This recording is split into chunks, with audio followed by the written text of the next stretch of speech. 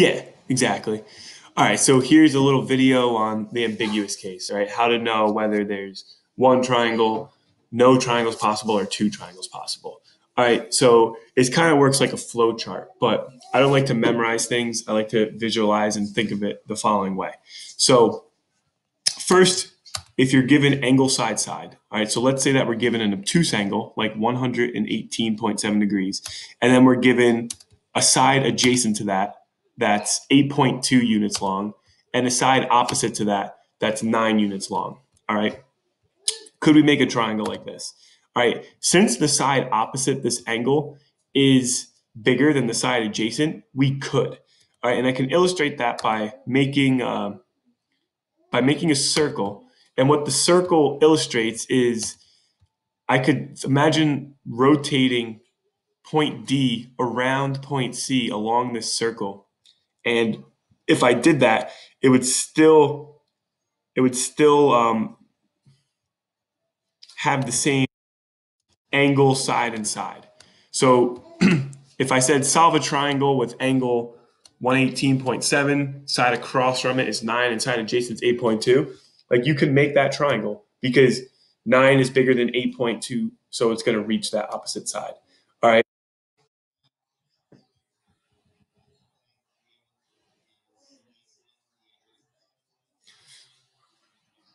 correct. Exactly. So if the opposite side is less than 8.2, notice how it's not going to cross line AB in front of point A, thus making a triangle until it's bigger than 8.2. Look, as soon as this gets, like when this is 8.2, it's not quite long enough to reach, but once it's bigger than 8.2, now it can make a triangle. All right, but once it's less than 8.2, it's not going to make a triangle. All right.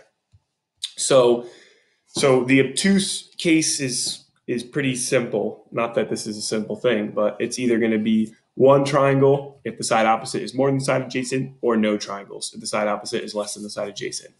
All right. Then the other case is going to be if this angle is acute. All right. Now, if you're wondering why I'm skipping over if this angle is 90, well, then it's just a right triangle, and you know, then you could just do SOHCAHTOA if this angle was 90. So that's why we don't really talk about it. All right. If this angle was 90, then it's either going to reach this side or it's not. But it's not really important here. All right. Yeah.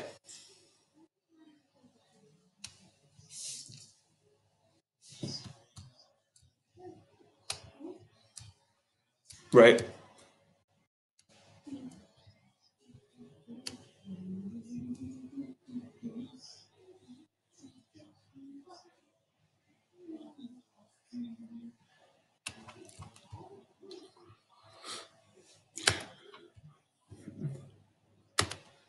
Yeah. Don't ever feel like you're going to look stupid. But the thing about that is the perpendicular bisector, you don't know if it's going to go through if it's going to go through the vertex. So this wouldn't be a height because it doesn't go through the vertex.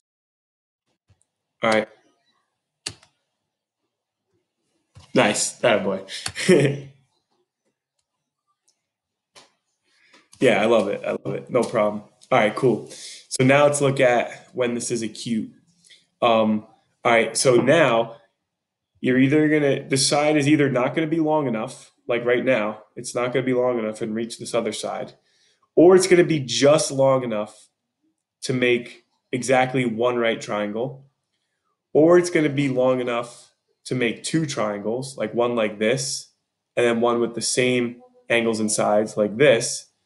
All right, or it's going to be too long where it can only make one triangle, where if it swung around, it'd be too long where it wouldn't make a triangle, an obtuse triangle. It would only make an acute triangle.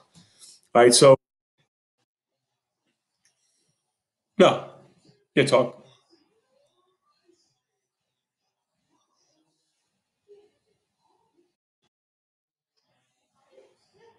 I would start, yeah, I would start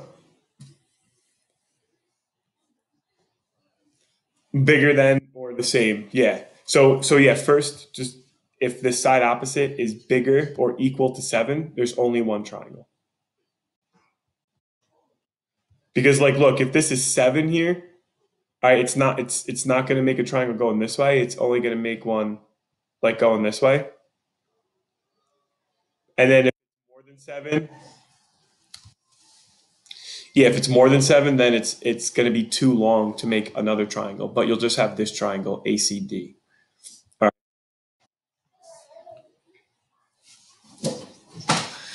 Yeah. So if the opposite side is more than the adjacent side, and the angle is acute, or honestly, if it's obtuse, if the side opposite is bigger than the side adjacent, there's always one triangle. That's one way to think about it. All right. Now, this side is less than seven. All right. So remember, we started at seven, and when it's seven, we know there's one triangle. But now, if it's less than seven, all right, I'm going to make this a little more acute just to make this emphasize this. Oops. If this angle here, or if this side is less than seven, you could have two triangles. Like right now, you have triangle ACD with the 42.5 degree angle, a side that's 7 and a side opposite, a 42.5, that's 5.3. Or this triangle ACE, which also has a 42.5 degree angle, a side adjacent that's 7 and a side opposite that's 5.3. No, because the radius of all the circles, all the radiuses are the same. So how do we know in this case, all right, if there's going to be one or two or no triangles, all right, this is when you got to find the height. So anytime you have an acute angle and the side opposite is less than the side adjacent, we need to find the height. So you could find the height by drawing a perpendicular line from C to side AB, and then doing SOHCAHTOA with like 42.5. All right, this height, which would be side CE, and AC, which is 7, right? Because we got a right triangle, ACE, do SOHCAHTOA and get the height, which is CE. Then you compare the height to the opposite side. So if the opposite side, like it is right now, is less than the height, then it's not going to reach, because the height is really the shortest distance from point C to line AB, because it's measured on a perpendicular line. So if our side is less than that shortest distance, it's not going to reach. So notice how like this point D will not reach until, yeah, 0 triangles. It would look like, sure.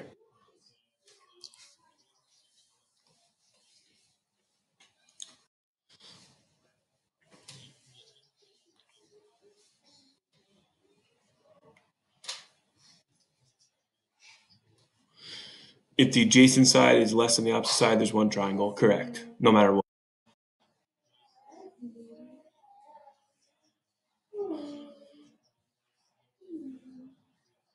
Or one. It could be one if it could be if this opposite side is equal to 4.7, you would have a right triangle.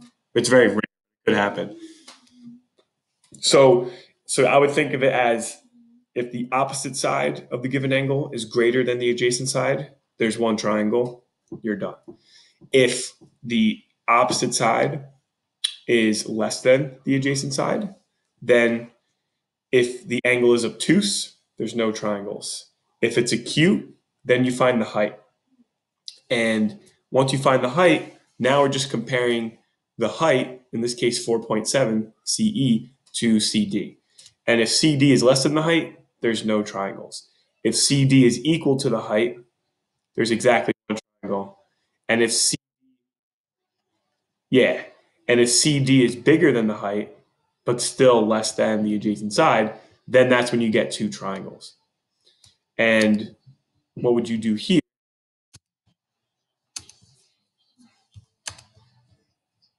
Yep.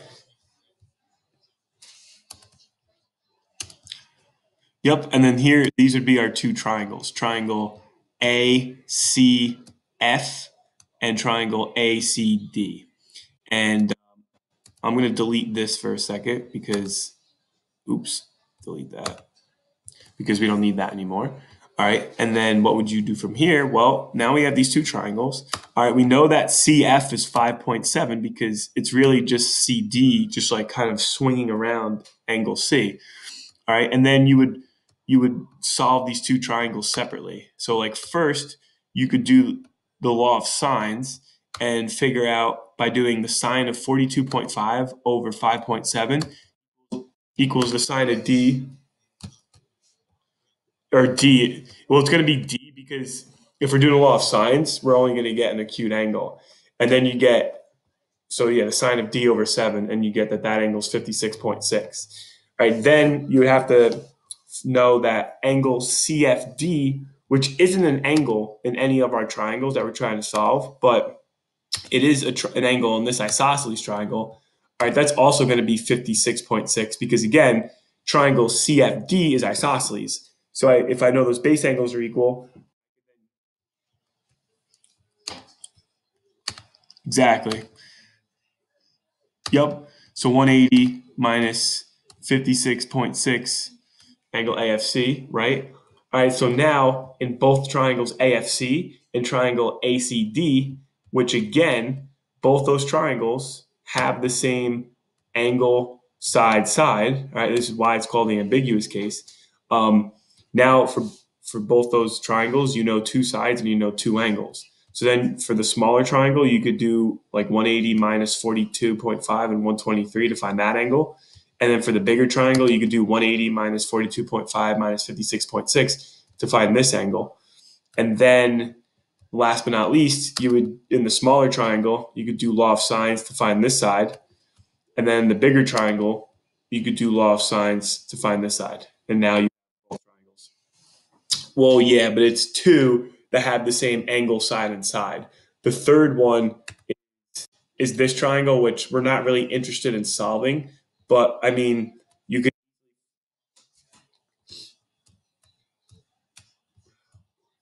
yeah,